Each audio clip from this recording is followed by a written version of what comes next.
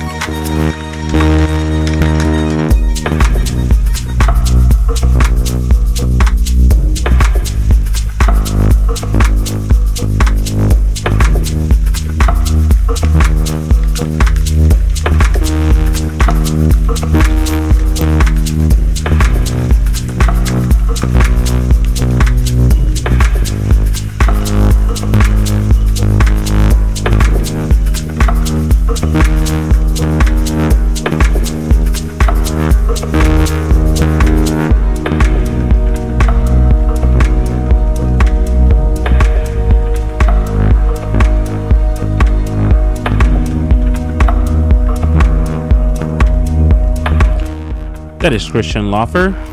The track is called Lost, part of his Lost EP, out now. Hope you guys enjoy it. This is Fidel Franco, and this is East Coast Groove Radio. We're going to talk... The topic is going to be a little bit different. Usually I talk about electronic music and stuff like that. The scene in the Maritimes, or the scene in the East Coast of Canada, and also talk about some classic things. But today I'm going to talk about East Coast Groove, what I usually do, what I'm doing, and what it has become, and what I've done lately, and what I've been experimenting lately. Also, I'm going to talk about an article I saw in Beat Portal. If you guys don't know what Beat Portal is the news site for Beatport. It's very cool. You guys should check it out, beatportal.com. Shout out to them. And it's about how social media is dividing dance music, electronic dance music, and I'm gonna talk about that because that's in the state we are right now with East Coast Groove. So we're gonna go to that, but we're gonna go with some music. This is by T.H. Moy, and this is called "Save My Soul," original mix. Hope you enjoy it.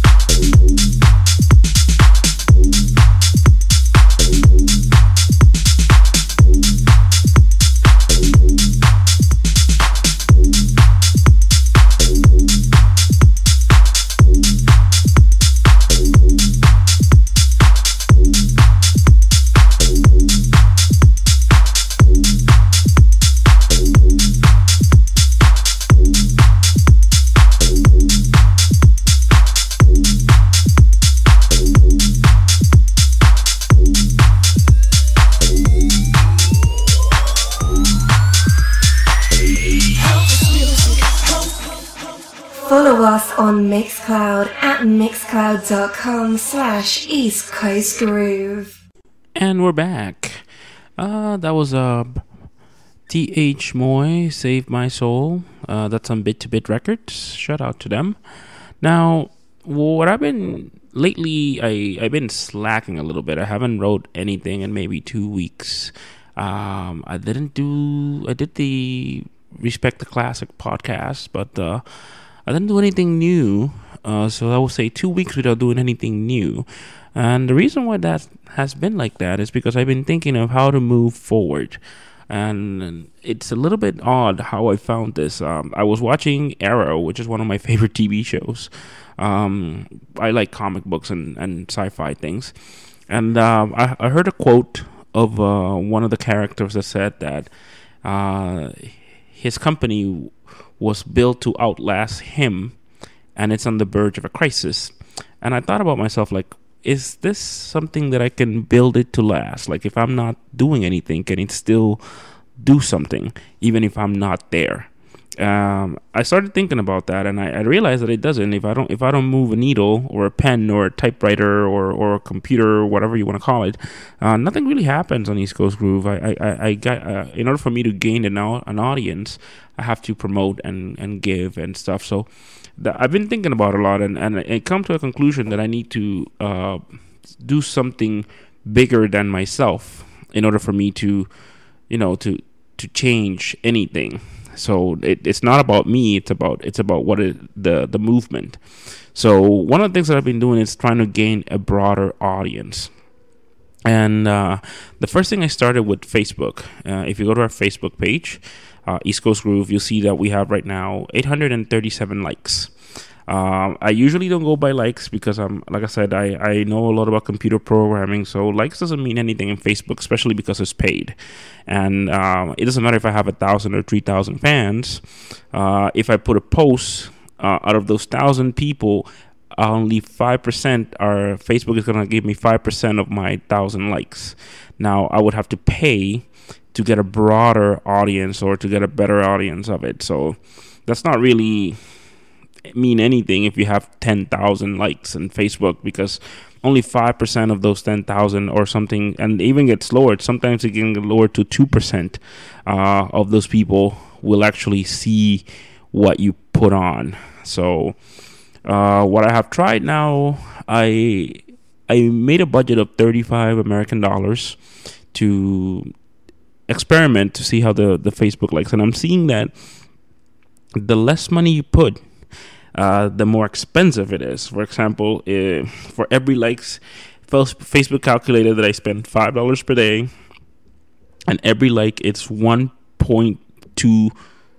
It's $1.02. So basically, for my $35, I'm probably gonna get 20 likes, which is kind of outrageous. But that's really much how it's going. But I'm thinking of new ideas on how to make this bigger than I am. And I'm wondering, how would I go? Would I go with more underground methods? For example, Mixcloud. I feel that Mixcloud is a good platform that I can put stuff, and it's more towards the audience that I go to. Maybe should I go with them? They have a promotion package. I'm not quite sure if I'm going to do that, because I really don't like paying for mouth-to-mouth marketing. I feel like everything should come organic. It takes more time. It's more hard work. But it's usually, I think it's better. But it's something that I've been talking and thinking and wondering around. And if you guys have any comments, you can definitely let me know. How can this be bigger than myself? How can this be more than myself? So it's a question that I've been having lately. What I'm going to do is I'm going to talk about the Beat Portal article, and how does this connect with what I'm saying. And I'm not the only one. Dance music artists and all artists are going through this, and I'm going to go and talk about this article a little bit. So what I'm going to do is I'm going to go with more music. I'm going to go with Bruno Coffin, and this is Never Gonna Let You. This is the original mix. Hope you enjoy it.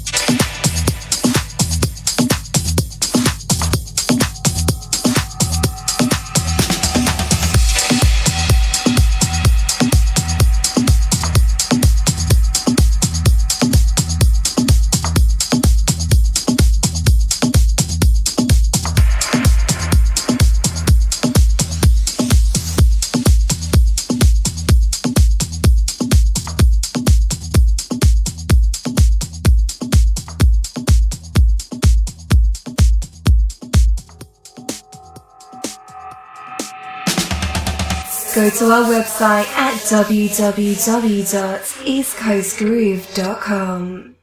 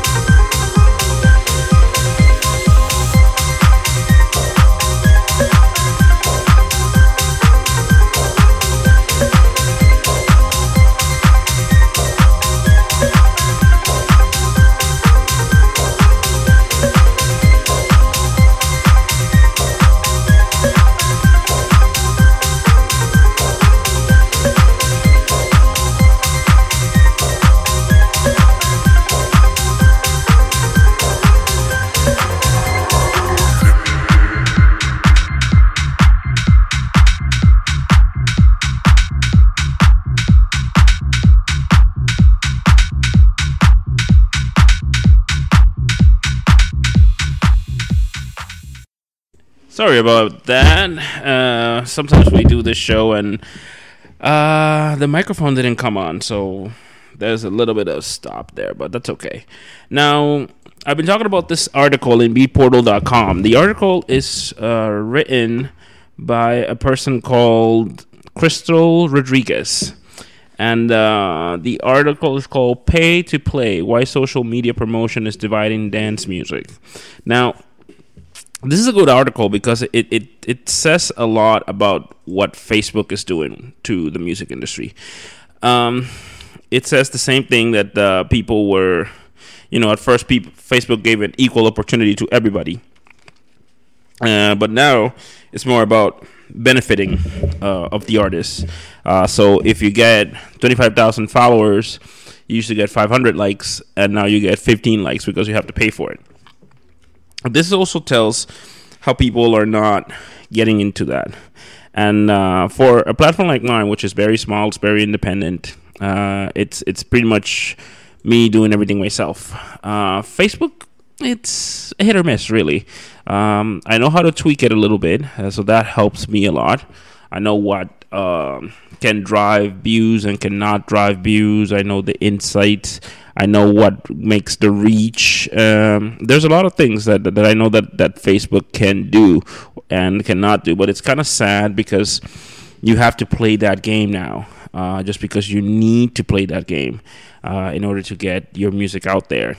And what electronic music fans are the most digital ones. They're the most. They have most presence in social media. They tweet more about the music than a normal tweeter, a normal person would tweet about news or anything like that. So there is a lot going on within the music industry that you would need to do. Now, having that said, I'm still not sure what the best play for this platform would be if I ever wanted to become something more. I don't know if going the mouth-to-mouth, viral way, or just pay for promotion. Like I said, I just started doing this Facebook campaign. I think I'm going to give it till Monday. I started it on, let's see here. I started it on Friday. And by Friday, I started, Friday. So on Friday, I spent $3.46. And on Saturday, I spent it $5, which is my $5 budget. And today I have spent $4.87. The result of that is 13 page likes. So I pretty much have spent over almost $15, $12, give or take. And it's $1. Well, $13, $1 a follower. And the funny thing is, they're not going to my website. They're not listening to the radio station. They're on Facebook. So the money is for Facebook and stays in Facebook. Don't get me wrong. I got nothing against Facebook. I think it's a nice platform. But is this the right way that music should go? That's my point. Is this the right way that websites, blogs such as ours, radio stations such as ours, podcasts such as ours should go this route? Or should they go to a more different route, like use maybe Twitter or Instagram is part of Facebook, so it's pretty much the same rules of the game. Should you start using alternative social media, alternative websites, alternative methods to drag a crowd in the internet, but out of big social media platforms? That's my inquiry right now. That's my dilemma right now. Should I just stay in the big platforms because that's what everybody is, or should I go to a more niche platform such as SoundCloud, Mixcloud, Mixcrate, and other places that are not as big as a platform like Facebook, but you can still find your niche market and do it there. But I really recommend to get at this. I mean, it talks about people. It gives the pros and cons. It gives that, it's a better way to communicate. Because there's a lot of interviews, there's a lot of tracks, there's a lot of stuff that I have gotten in the reach of social media, which 10 years ago, it would have been more. It would have been harder to do, but because of social media, it's been able to happen. I get a lot of labels that I played tracks in this podcast, Cloudcast, because I still trying to work on that iTunes thing. But there's a lot of things that I have done via platforms like Facebook and Twitter that I probably could not do maybe 12, 15 years ago. So you know, that's something that it's something to think about. I want to put this article in the link down below, so if you want to read it. But I also want to, I want to get it out there to all the DJs and producers and fans. Is social media better for dance music, or is it just worse? That's something it's a dilemma. It's definitely more for independent people, not for majors. A major DJ probably won't have the issue that an independent website or independent DJ or independent producer would have. But that's a question I take out there. See if anybody's listening and comment on it and see what the opinion is and start a conversation. So we're gonna go with Miss J Benza, and this is called Ready. This is on Listen and Shut Records. So hope you enjoy it.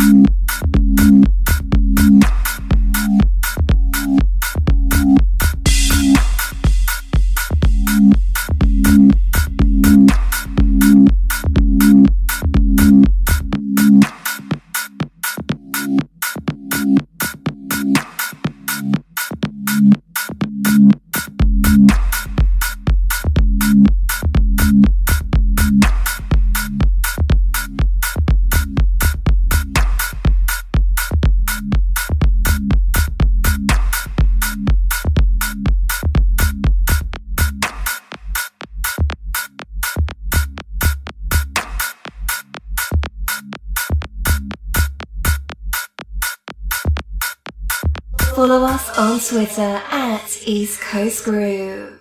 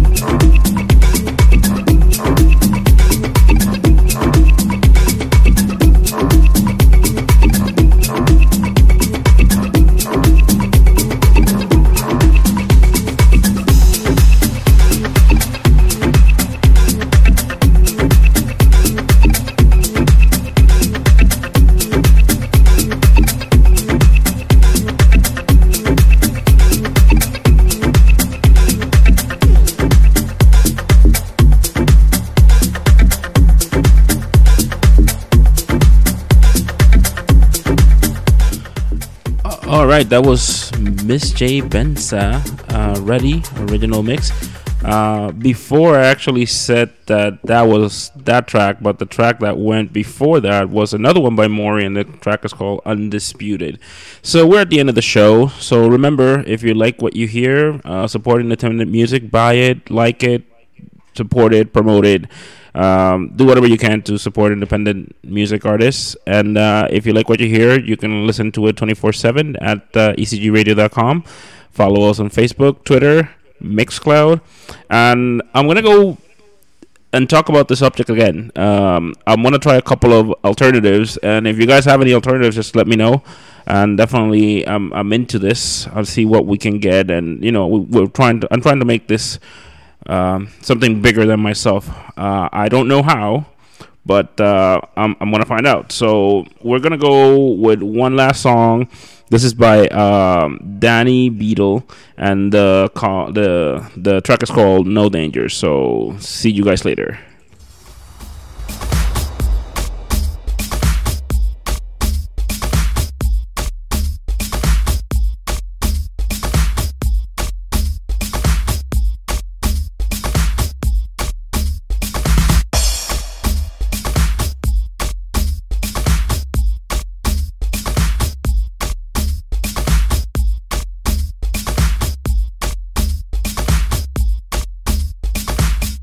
No danger.